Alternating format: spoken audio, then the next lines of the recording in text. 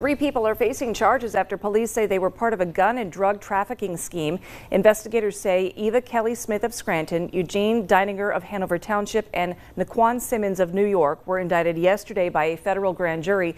Police say it all started in September of 2022 when Simmons and Kelly bought two guns in Wilkes-Barre Township after putting false information on an application. And then the next August, police say Simmons and Deininger did the same thing in Plains Township. The maximum penalty for this offense is life in prison for Simmons and 10 years in prison for Smith and Deininger, along with supervised release and a fine.